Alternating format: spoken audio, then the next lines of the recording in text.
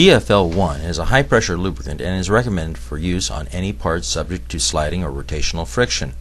Gears, machinery slides, camshaft assemblies, piston skirts, and bearings all benefit from an application of DFL-1. Designed to be applied to rod and main bearings, DFL-1 has excellent adhesion to soft substrates as well as harder surfaces. The parts to be coated must be absolutely free of all oils, grease, moisture, dust, scale, or corrosion. To do this, a thorough wash with acetone or similar solvent will take care of most impurities. Use gloves to protect your hands. Clean the parts in a well-ventilated area away from sources of ignition such as fire, flame, or sparks.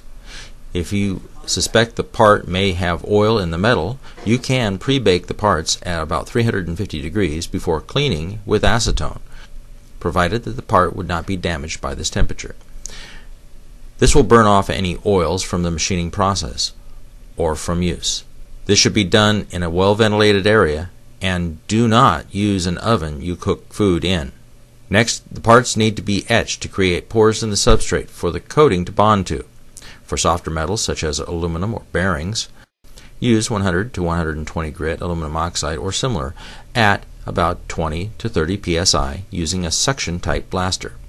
For steel, use 100 to 120 grit aluminum oxide or similar at a higher pressure.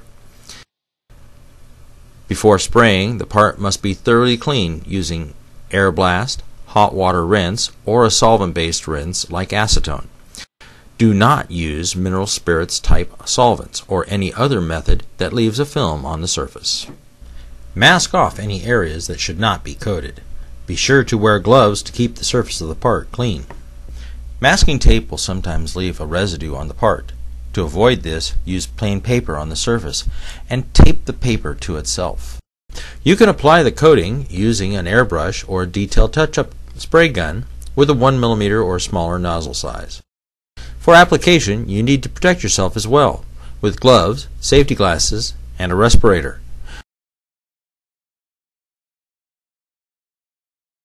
Stir and shake well.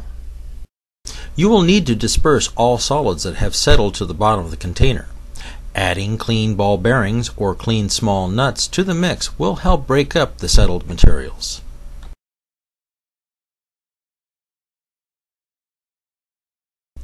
You will want to filter the coating as you put it into the sprayer. Use sufficient air pressure for the correct operation of your spray equipment. Apply the coating in light fog passes until you have color, then stop. The minimum part temperature should be 55 degrees Fahrenheit. If it is below that, warm up the part being coated.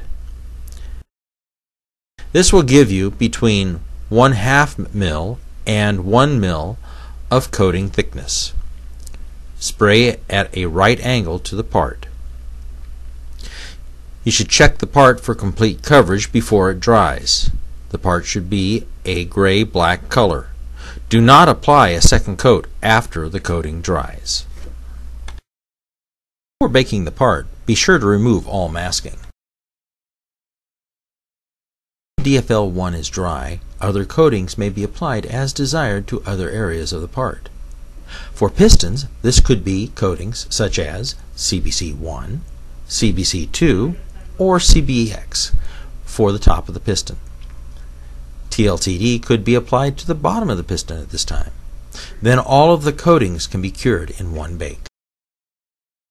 DFL-1 is cured in an oven at 300 degrees Fahrenheit for 1 hour.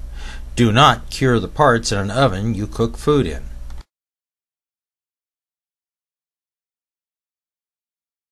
After baking and the parts have cooled, burnish parts like bearings with green Scotch-Brite or a similar pad, so that there will only be a couple of 10,000ths of an inch of coating on the part. The parts are now ready to be installed and will now benefit from having the lubricant always present.